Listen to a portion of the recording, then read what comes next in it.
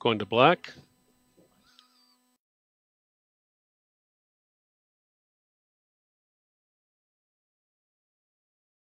Stand by to roll open, and we're rolling open now.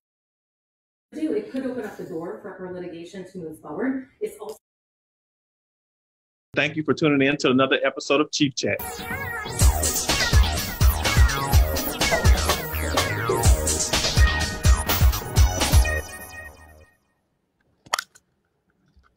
What is up, my exchange family from all over the world, and thank you for tuning in to another episode of Chief Chat. My name is Chief Master Sergeant Kevin Osby, and I'm your senior enlisted advisor for the Army and Air Force Exchange Service. Before we get started with our guest today, I would like to introduce my lovely co-host, and Leah reminded me to say lovely, so lovely co-host Leah Matthews and Julie Mitchell. How y'all doing, ladies?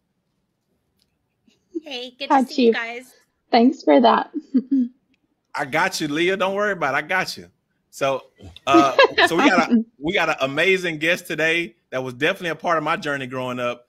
His music definitely assisted me in my days as a bachelor looking for a partner. so I appreciate him. And without further ado, Julie, please introduce today's guest. We have an R&B legend with us today. He's a singer, a songwriter, an actor. He's been nominated for a Grammy and won a Soul Train Music Award for Best R&B Soul Male Album. Please help me welcome the one and only Ginuwine. Hey.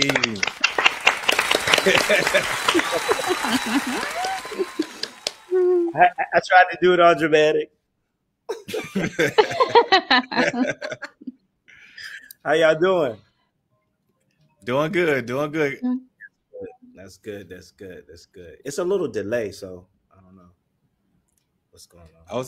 But I'm ready. Well, Ginuwine, thanks so much for joining us. And everybody watching, you know what to do. Drop a note in the comments. Let us know where you're tuning in from. Share your love and any questions that you have for Ginuwine there. We'll live. Follow us and enable your notifications so you stay in the know about our lineup. Chief Chats are every week, and we have a military exclusive lineup just for you. So Ginuwine, man, it's great to have you on the show. Thank you, brother. Thank you for having me, man. I'm happy to be here. You know, anytime that I can help the service and, you know, all of you guys that keep us safe, I'm always willing to be a part of whatever it is that you guys are doing. So before we get started with our interview, I want to see you. I want you were showing us all your paraphernalia because we stationed here in Dallas and, you know, we represent the Cowboys. So let the people know who America's team is. That's what I'm talking about. Let's go. Let's go. Oh, I have two.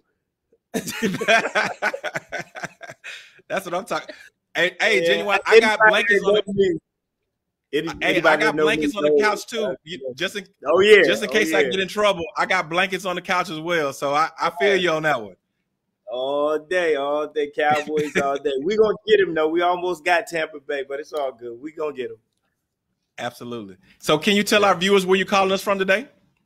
I'm calling y'all from my home. I'm in Maryland, and you know, I was born and raised here in the DMV. That's DC, Maryland, and Virginia. We all, you know, push it all together because, you know, here you can go across the street and be in Virginia, and then you come right across back the street and you'll be in DC. It's weird. So, and that's a variety of places. So it's weird, but yeah, we call it the DMV, and I was born and raised here. So this is where I stayed. I go to LA and New York and everywhere else to do my business, but I always come back home. This is just where I'm gonna be.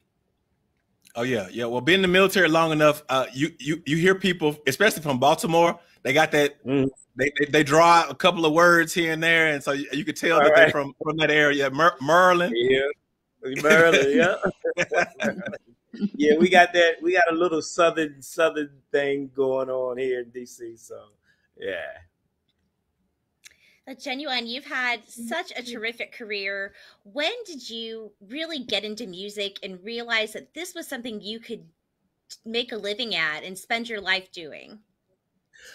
Well, early on, I used to break dance, and I had a group called Finesse 5. And so we really was, you know, dancing 5-man dancing group, but then break dancing and popping kind of phased out a little bit, and we didn't really know what we was going to do. So we started, dibbling and dabbling in the music and singing and stuff like that. And a couple of people told us that we needed to take it serious, and we got in a few talent shows. We won, but the only thing was those guys was in 12th grade and I was in 9th grade. So after that first year, those guys graduated and had to go on with their lives, and they left me all alone. So I just still did it, and everybody was telling me to continue. So, it just really started with the talent shows and winning, and so I didn't win all of them, but I won a majority of them, and I just wanted to stick with it because there was a lot of things going on in the 80s in DC. I'm pretty sure everybody knows that have done their homework. It was a lot of, bad things, killings and drugs and all that. And I really didn't want to get into that. I was around it, but I really didn't want to get into none of that because I saw all of the things that were happening to a lot of my friends and family members and stuff like that. So I just stuck with the music, and people kept telling me that I was pretty good at it, so I just continued to pursue it. And so once I did that, I met Devontae from Jodeci, and they were on a tour with MC Hammer and Boys II Men, and I followed them back to the hotel, and the rest is history. I sang, danced, and all that. So it was a blessing. I mean, it was still a long time after that I came out, but that was the road where it truly started and where I knew that it was becoming serious. So can you tell us, what was your name always Ginuwine through the process, or did it change to a couple of different? Oh no, my name was Infrared. My name was 50. My name was Tornado. My name was Flash. My name was Scrappy. I had so many names, but I've always, as I was coming up, and watching TV and just watching New Edition and Bobby Brown and Michael and all them, I always wanted like that 3-syllable name. So because that was the chant, so I was like, gotcha. Man, I gotta come up with a name that, I was always thinking ahead. And so when we came up with Ginuwine, I was like, that's it. Because it always also represented who I am as a person and who I, strive to continue to be. And so it just fit me well. So I kept it. Nice. Thanks for sharing all those different names. And Yes, you've had so many you've had so many hits. So can you take us through your process for songwriting? Well, the songwriting thing came in as we were, creating in New Jersey, Teaneck, New Jersey, with Devontae from Jodeci, and it was sort of like a school actually, because he was starting a new label and he was looking for artists. I just happened to be that male solo artist that he took to, and that's where I met Missy, Timbaland, Player, Magoo, Tweet, all those people. And we used to have writing sessions. Missy would usually win a lot of them, and Devontae and Tim. I wasn't one of the top dogs, but I always looked at that as just education and just what molded me to be who I am today. And it just goes to show you that you don't always have to be the best or come in first. Your time will come, and my time came. And so when we was in there writing, we would have all sort of contests. Who can write a verse the quickest? Who can write a hook the quickest? And it was, great competition, friendly competition. And I wouldn't give it up for the world. And that's why it's so easy for me nowadays to just write a song. Someone can write about anything, and it won't take me that long to write. So, like I said, I wouldn't give that up for the world. And I thank, Devontae and my whole crew back in the days, because a lot of artists don't know that's where your livelihood and your money comes from. Really, that's the writing, unless you are one of those artists that I am also now, that tours a lot. So I was so glad back in the days that I wrote 90% of the stuff that you guys hear. I wrote it myself, because I've always felt like no one can express me better than me to people. So I really got in there and I started writing. So it was a great thing for me, and I'm thankful that I've started. I paid attention, and paid attention to the older cats, or the seasoned cats that were in the business, and trying to let me know this is the time where this is where you start, and this is how you maintain a lifestyle that you hope to get one day, by writing. And so that's what I did. That's awesome. So I know you got a bunch of songs in your arsenal, because like I said, I grew up. I mean, I was a senior in '97, and so that was right around a time where I was going from a boy to a man, and playing your song. And I used to make CDs for young ladies. But this was before a playlist and all this other stuff. You would burn a little CD, and then you play it for her and all that kind of good stuff. So, but you got a ton of songs in the arsenal. Yes. And does one song more special? I know it's like picking your favorite, but is one song more special to you than all the rest? Well, that's a hard one. Because my whole career I've been pretty much an open book, and I wrote from my heart and from the situations that I was going through. So I truly, there's a couple of them. I can't just name one, because of course I'm going to say Pony, because that was my first song, and there's nothing like that first song that you hear in your career. You've been working for so long, and now your song is on the radio pumping and playing every 10 minutes. You were hearing it. You was hearing it. So of course that one. Then Differences, because that was a time in my life where I was at a low part in my life, and I was really messed up because of my dad and my mom passed. So Differences, at the time, my wife, I mean, I'm not married now, but at the time my wife was there. We had our first baby story, and that's why I said in Differences, this is my story, and I'm telling you, it's not fiction. Yeah. It's show. So I always jabbed in my little music and my writing. So so Differences, and then Two Reasons I Cry. That was another song that I did for my parents' passing. And Aaliyah, I did a Final Warning on 100% Ginuwine. I can't bring it down to one. No, I just can't. But if I had to, it would have to be Pony, because that's just your first song and that's your first big hit. So yeah, it would have to be that. Yeah. And it's funny you say you hear it every 5-10 minutes, because about 5 minutes before you came on, Leah and Julie were playing Pony. When they was watching.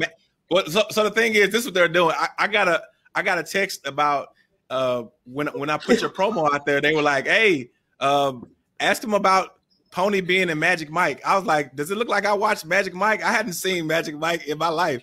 So I asked Julie and Leah, had they seen it, and so they went to YouTube and they pulled up the Magic Mike scene where they got Pony and he's grinding on the table or some crazy just like that. Yeah, that's the that was the. Ladies, we are mid, so we're not going to watch that whole movie. But of course, I watched the part that he did my song when he was in the club and all that. And so I was like, yo, he really did a great job. You know, he did a great job. But that's not a movie for us, ladies. That's for y'all. But he did a great job on that. And, I happened to be in one called Chocolate City.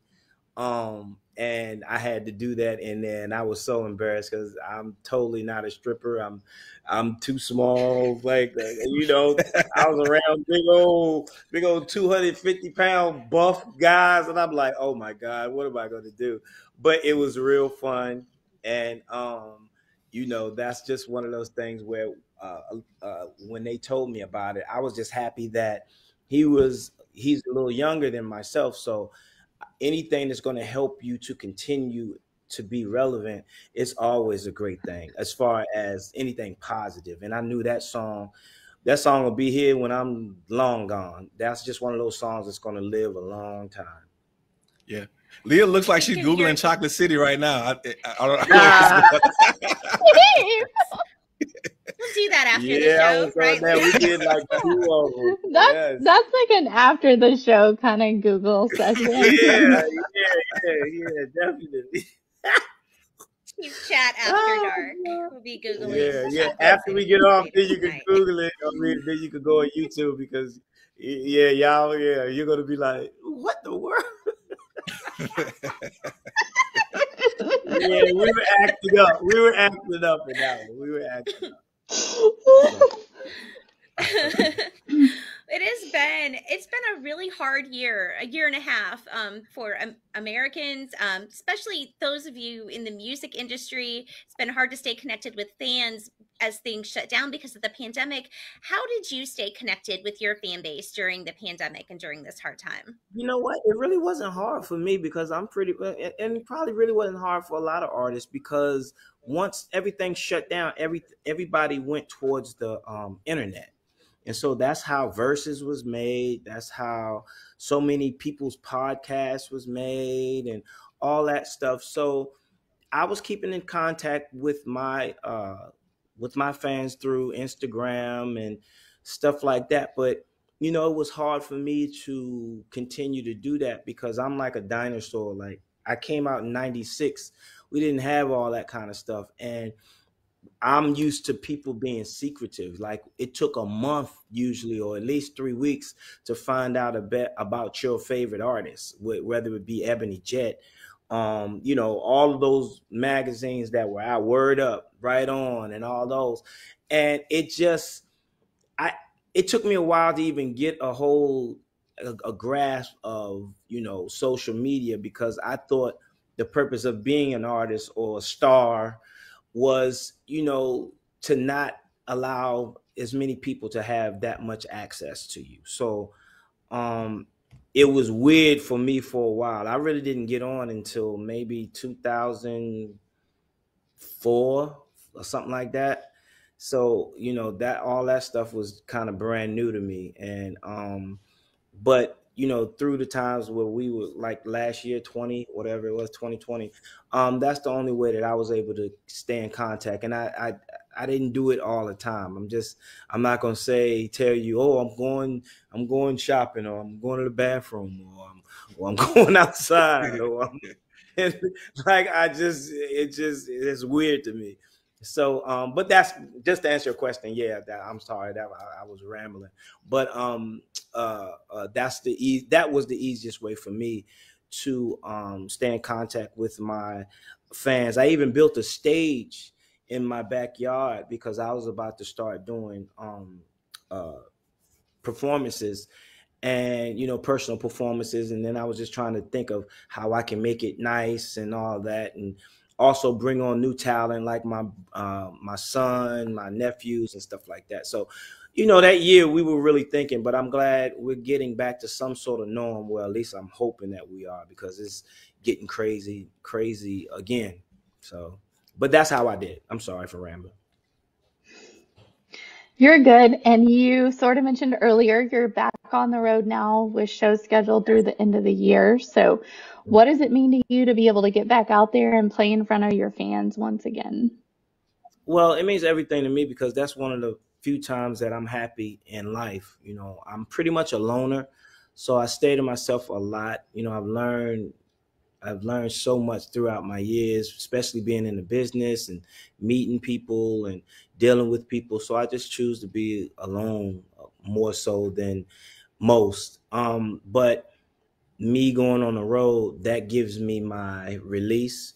So I'm always happy to, do performances. And that's pretty much why for the last, I never slowed down pretty much. But every weekend pretty much, I'm working 85% of the year on the weekends. So that's a blessing for me because I'm able to travel and see the people that's been supporting me for 25 years. So, it's a great thing for me. And, it gives me my release because no one wants to be alone all the time, but I'm more comfortable being alone. But again, the road gives me my release. So I'm very happy when I'm ready to hit that stage and hear the screaming and taking the pictures and all that stuff. It's one of the few times that I'm happy. So on the show doing, because I know back in the day you was a dancer, so you used to be dancing. I know it looked like it was exhausting on stage. How you tempered that down a little bit? I know them bones started cracking a little bit. Hey, man, these little knobby knees, I just can't keep jumping on speakers. But I still do my thing, and I keep you entertained. So, but yeah, I can't be doing those flips, and I leave all that stuff up to Chris Brown and all of them now. But they'll be talking like me in about 10 years. Yeah, absolutely. So you collaborated with some huge folks in the game, from Diddy, Timbaland, Justin Timberlake, Nelly Furtado. How do you decide who you collaborate with, and is there somebody out there that you want to work with in the future? What's so funny, man, is that I never reached out to anybody. At that time, a lot of people, everyone pretty much reached out to me. I'm just so not probably what people would think, like I'm very much a loner, you know what I mean? And I don't like to bother nobody. I don't like to do too much, just enough. I've turned down so much stuff, but I don't know, man. I think I'm weird in some sort of way, but I just don't, I don't like to, be a burden to people. So anything, any songs that I had done with people, they pretty much reached out to me at that time. I pretty much I haven't reached out to anybody to do no songs. Gotcha. So is there anybody that you would like to work? I mean, you don't have to say it, but I'll say it on the air. I'll reach out for you. Okay. They've passed on. So okay. Anyone else is anyone else, it could still happen. I love Mary J. Blige. I love Drake. That's he's fairly, well, not new, but newer. But it was always Michael Jackson and Prince for me. You know what I mean? So they've passed. I never got that opportunity, but I did get an opportunity to actually meet Prince after I did When Doves Cry on my first CD, The Bachelor, and then I did She's Out of My Life on 100%, the second CD, because I wanted to pay homage to them while they was here. Because now I see people, now everyone is understanding, like, give people their just due and their love while they're here. They don't know that you giving them that when they gone, so appreciate the people that inspired you while they are here. And that's what I did. That was my way of giving back to Prince and Michael Jackson, or showing them that they made a huge impact on my life. It pretty much the reason why I'm doing what I'm doing. More so Michael than Prince, but both of them really had a big inspiration on my life. After I saw Motown 25, Michael Jackson do Motown 25, that was it for me. That's when I truly set out to make people feel the way that he made me feel watching them. So it's definitely Michael and Prince. I remember watching that Motown 25 special back in the 80s. And so you're right, that's something that really sticks with you, and clearly it did for you. You're able to channel that into a huge career. So as you know, we have soldiers, airmen, sailors, Marines, Guardians, Coast Guard members. We have the military community watching with us right now. Do you have any words of hope or inspiration you'd like to share with our heroes today? I just want to tell you guys that I love you. I love you. I love you. And every chance that I get. Now, I don't know don't get mad at me. I don't know the bases that I was on, but I've done so many New Year's Eve shows, Christmas shows, just going over when the troops needed me. A lot of artists wasn't doing that, and they're kind of scared to do it. And one of the bases that I was in Afghanistan, I think it was, and that's one of the bases that was taken over now by the Taliban or something like that. I'm pretty sure the chief knows. Kabul or Balad. Yeah, they wouldn't. I mean, we couldn't even leave the base, and one of the higher ups, majors, or I forgot his name, but chief, and he was like, "Nah, you cannot leave this base." And it was really crazy because 30 minutes after we left, at that particular time, this was years ago, they bombed the base. And so it was just really crazy. And we landed on the base. So I can't remember the name of the base, but we brought in New Year's together, and it was amazing. And I took pictures with everybody that was there. I mean, everybody. I stood out there for like 3 or 4 hours. So, anytime that I'm able to do something like that and give back, I want them to know you have a friend in me, and I appreciate the fact that it's because of you guys that we're able to live the way we live. I've been everywhere. I've been so many places, and it's regardless of what people say, there's no place like the USA.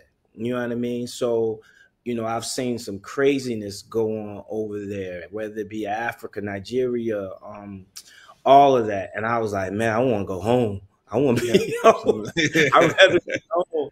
So I just want to tell everybody I love them, and thank you guys for keeping us safe.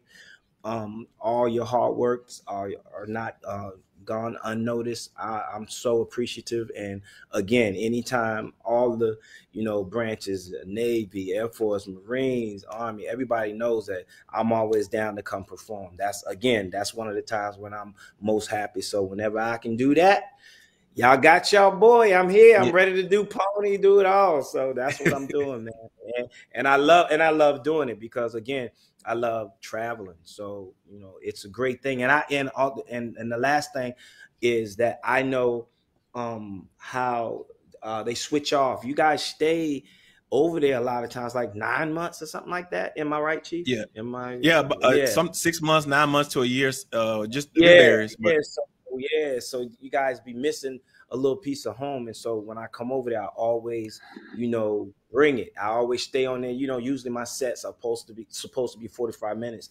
I usually stay on an hour and a half. You know what I mean? So, Wow. just showing love and just, doing all I can to make them comfortable and happy and giving them a piece of home. So thank y'all. I love y'all. And whenever y'all want me there, I will be there without a doubt. Awesome. And we appreciate you for what you've done, because your music takes us to a place where we can, have some type of, we can feel like we're at home, and B, it just takes our mind off of all the craziness that we deal with when we're in those type of situations overseas in combat, those type of things. So we appreciate you for the legacy you're leaving. And you talked about being super transparent in your music before, and you said that the life is very, very personal to you. That particular album, and can you give us some background on why you made it so meaningful? Well, that was a time in my life for the Life album. My dad committed suicide. He shot himself. That was in '99, and then my mom died from cancer the following year. So, needless to say, I wasn't right. I wasn't. I was just hurt. So, instead of doing a lot of the things that most do, I poured my heart and my pain and my soul into my music. and that's what came out, you know. So when you go and listen to the Life, you can hear my pain. You definitely can hear my pain. You know, I don't even listen to a lot of the songs because they bring up emotions that, you know, will never leave you, but I'm trying to, you know, not bring up, you know, because it hurts too much. So that's pretty much why that CD was that meaningful, because if it wasn't for my wife at the time and my kids and music, I kind of don't know if I'd have made it, you know. So that's why that CD means probably pretty much the most to me, because that was a time where I proved to myself and a lot of people that I was here to stay, for one, but I was also able to overcome, you know, true hardship. So that's pretty much why. Yeah, and it ties so closely into what we, you know, what everybody deals with as human being. But in the military, we you know, we carry all this baggage and all this other stuff, and a lot of times we don't seek help or get or find a way to kind of release all the stuff that we got pent up. And it's cool that you made an album to be able to release all those emotions. And I always try to take it back to our service members to get out there and get help if you need it, and seek some mental health or some type of spiritual help, or find a way to release all this stuff that we carry on a daily basis. So like I said, it doesn't matter if you're an entertainer or military, or you work at Circle K or whatever, McDonald's, whatever the case may be, we're all carrying something. And so thank you for sharing that. That's what you just said is going to help a lot of people. So I appreciate that. Yeah. Yes. It takes courage for sure. Yeah, I want people to go get help. I got saved in 2005. You know, I was going to, you know, my church from the heart at the time, and I really, you know, committed myself to that, and that also helped. So, you know, you find your strength in a lot of different ways, in a lot of different situations, and that was where I found my strength. So yes, if you're going through something, don't think that you going through it alone. You always have friends, you always have family, and just express it, because us as men, I know myself, we keep a lot of that stuff in, and sometimes, you know, worse things happen. And, you know, I think that's what happened to my dad. And so when that was happening to me, I was able to express it through music, and, you know, ask my ministers and all that, what can I do? What should I do? And so I was able to pull through. So anybody that's going through anything like that, seek help and don't hold it in, and know that there's a lot of other people out there that's going through the same thing that you've been going through. You're absolutely right. And what you just said, that takes great courage to admit that you're hurting and to channel that hurt into something. That takes profound courage. Thank you very much for sharing that piece of yourself with us. And your fans love you. You have fans right now watching live with us on Facebook. And I'm just going to read a couple of the comments to you. We have Victoria, who is watching from Fort Bragg, and that's in North Carolina. She says hello. And Mark Jenkins says he is watching. We also have Kaylee. Kaylee Ann is also watching from Fort Bragg. And Christine is watching from Dallas. Kelly Seals says, I'm a huge fan. I'm so excited to listen and see you in this awesome interview. We are in the Fort Hood, Texas area. And Emily says, Texas in the house, right? So Mark Jenkins, he's left 2 comments. First, he says, Pony still shut the club down, which he's not wrong about that. But then he also says, and Chief, this is for you. That that's my twin. Mark Jenkins, that's my twin, man. Me and him go way back. Twin. Yeah. He says we used to call him Magic KO in Biloxi. So I don't know if that's true. No, they did not. I think it is. I think it's true. So I don't know. But no, that's no magic anything. Definitely no magic. I think you're blushing. Let's go, Chief. He keeping secrets from us. We need to bring Mark on the show. We need to bring Mark Jenkins on the show. 1, 2, 3, 4, 5th. I think he's got some secrets to let out. Great. That's some good stuff right there. That's fantastic. I also want to share just a couple little comments from Chief's page. Oliver says he's tuning in from Tyndall Air Force Base. That's in Florida, not to be confused with Tinder, but Tyndall.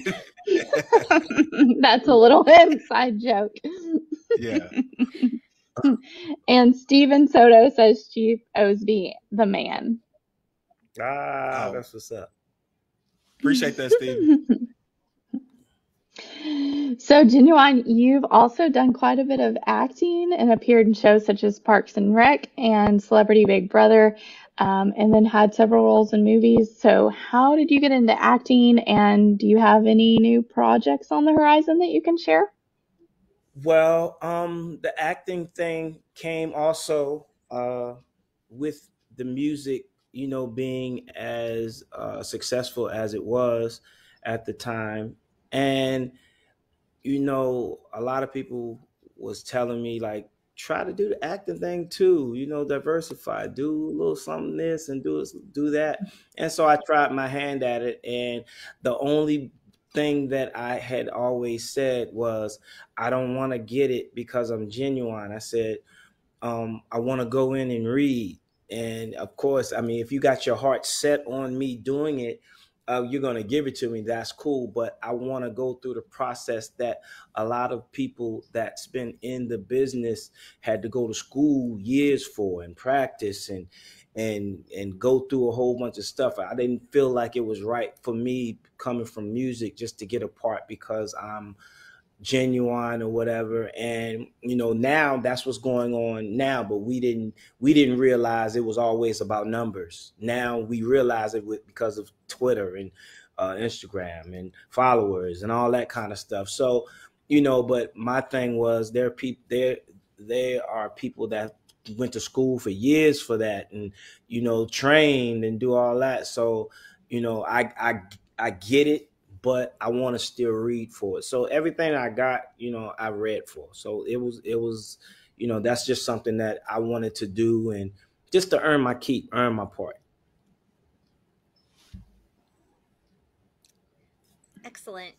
And before we say goodbye, wanted to see if you could remind our viewers, is there anywhere they can go to keep up with you? I know you said, social media is not really your thing, but do you have a website or is there anything you want to plug where we can go to find you and hear about what you're going to be working on? Well, I got the Twitter and the Facebook stuff and the snappy chatty. What is it?